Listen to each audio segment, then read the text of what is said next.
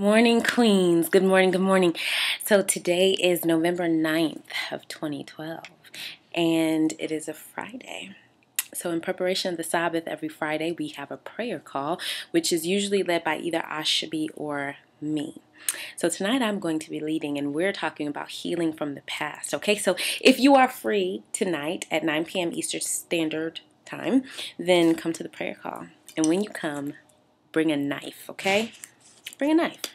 Biggest knife you can find, okay? Because we are going to be ceremoniously cutting soul ties to past experiences, events, relationships, people, ideas, whatever. Whatever we have that roots us in the past, we're going to be cutting it off tonight. I'm going to show you how. So I have a few things to share, and then we're going to begin cutting. So a soul tie, in case you don't know what it is anything that mentally, emotionally, or behaviorally connects you to past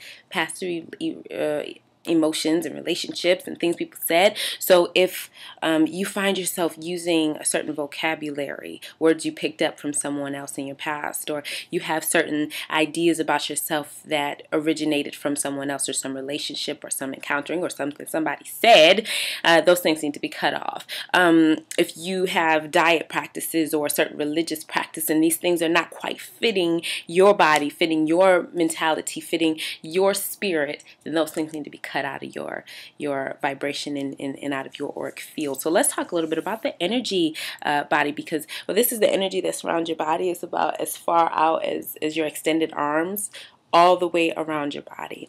And this energy field is constantly communicating with other people's energy fields all day. Now, when you engage in a conversation with somebody you trust and believe, and you're all open to them, they can speak into your energy field. Now, this energy field holds all emotions, experiences, everything that's had an impact psychologically or spiritually, emotionally in our past. Some of those things need to be cut out. This is a minor spiritual surgery, and I invite you to participate, okay?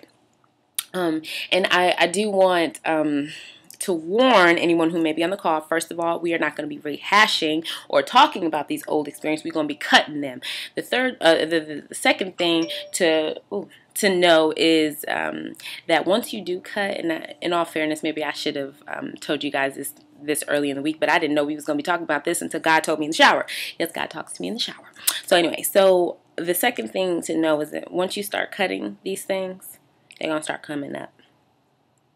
Like all the blood, the people that you cut off spiritually, they're going to call you. They're going to get in touch with you. You're going to see them somewhere. Whatever is on the other end of what you're about to cut off is kind of like cutting an umbilical cord. When you cut that off, whatever's on the other side, they're going to feel the jolt. They're going to think about you, and they may try and get back in touch with you. So be prepared for that. Third thing is to get in a space where you are allowing, just before the call, you don't have to do this all day, where you are allowing those things to rise up. And you really don't have to do that, because once we get in the call, we get into that meditative space, those things will come up naturally. Okay, so come to the prayer call if you're free tonight, November the 9th, 2012, Friday, in preparation of the Sabbath. We have a prayer call, all sisters, queens only. Come and bring your knife, the biggest knife you can find. I want machetes out there.